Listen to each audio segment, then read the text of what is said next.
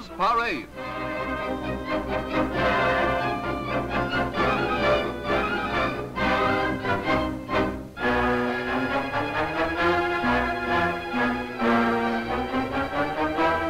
Years ago, firing ceased.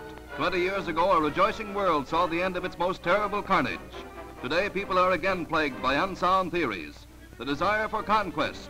Again, the world is offered the false idea that might makes right.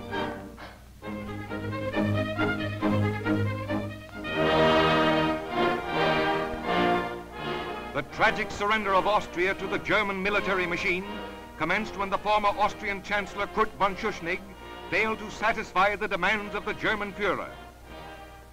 Immediately following a meeting at Hitler's chalet in the Bavarian mountains, Schuschnigg, defying Hitler, said, "Austria will stand or fall with a special German mission." And he added, "We are a Christian state, a German state and a free state, and in this country everyone is equal before the law." But within a few short hours, all peoples around the globe were electrified to learn that what Bismarck dreamed of but could not accomplish came to a thundering realization with Germany's lightning-like invasion of Austria. From Innsbruck to Brenner Pass, Austrian independence was crushed beneath the heels of goose-stepping Nazi legions. The hand of friendship is extended with a mailed fist, with the now historic lifting of the border gate, a tragic symbol of surrender.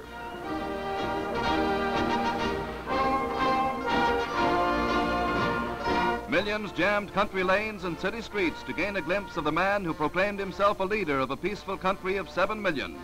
Here we witness the history-making march that has shaken the entire world.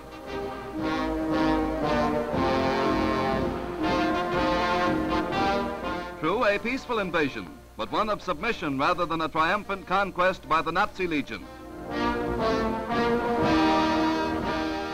Through the tranquil, colorful town of Lentz, march and ride the army of gray-clad invaders heralding the approach of the new dictator, returning to his native land for the first time in 24 years.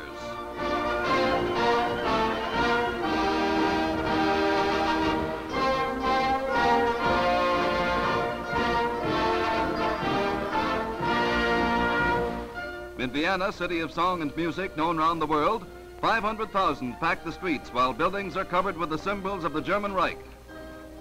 With 6 tanks leading a 2-mile-long procession of Reich Army and stormtroopers, and with German bombers patrolling the skies, Adolf Hitler, modern Caesar, enters the land of his birth in his modern chariot of triumph.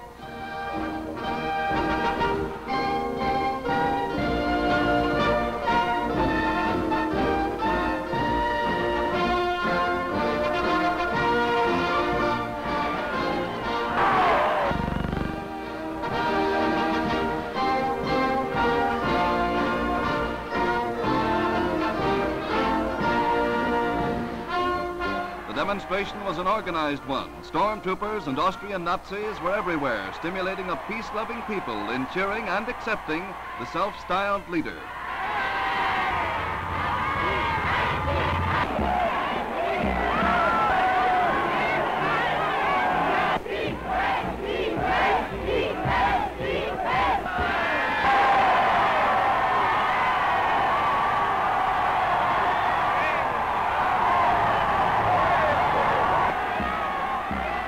Here, might dominates right.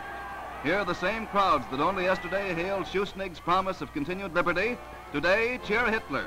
Hysteria proclaims the triumph of a dictator and the death of a nation.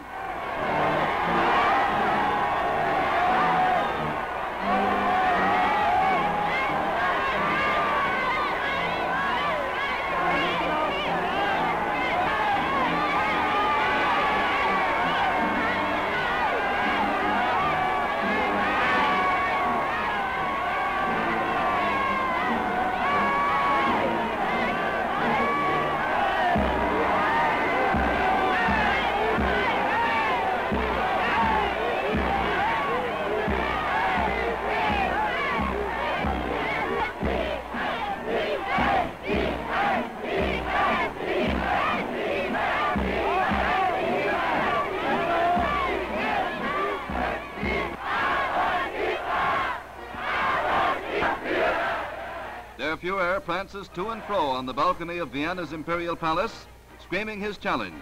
75 million people in one nation. No force on earth can shake us.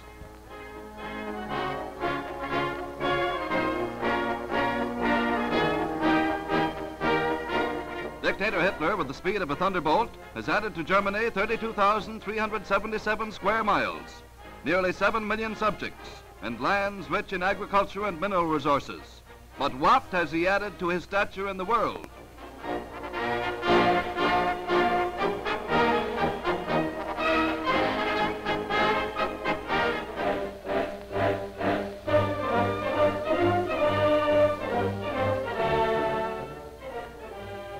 Czechoslovakia has always maintained its independence from aggression for its 14,700,000 people.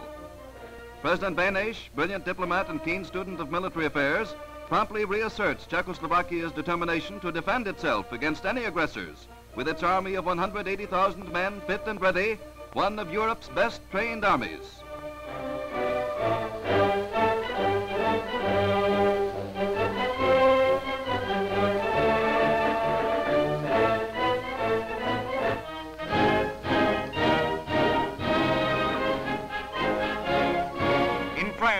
Twice appointed Premier Leon Blum, already harassed with unstable internal conditions and plagued with industrial strife, is gravely concerned about the extension of Europe's frontiers, which draw more closely an iron ring around the country cursed with discord and dissension.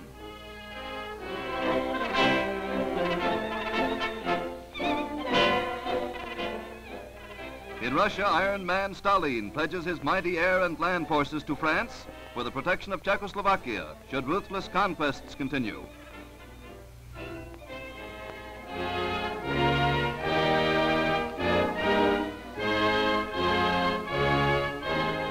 England, at heart a peace-loving nation, looks with gravest alarm upon the European situation. Neville Chamberlain, experienced diplomat and able prime minister, employs every diplomatic approach to maintain peace. Anthony Eden, England's youngest foreign secretary in 84 years, resigned his post in disagreement with the demands and policies of rulers of totalitarian nations.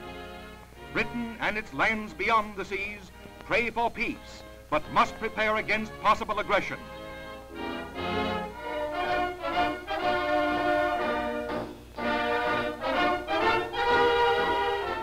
Italy, pivot of the Berlin-Rome-Tokyo axis, sanctions the Austrian invasion, but immediately pledges protection of the Italo-Austrian border. Following Hitler's march to Vienna, Il Duce, speaking of Italy's frontiers, announced before his Chamber of Deputies, "We will not discuss them, we will defend them."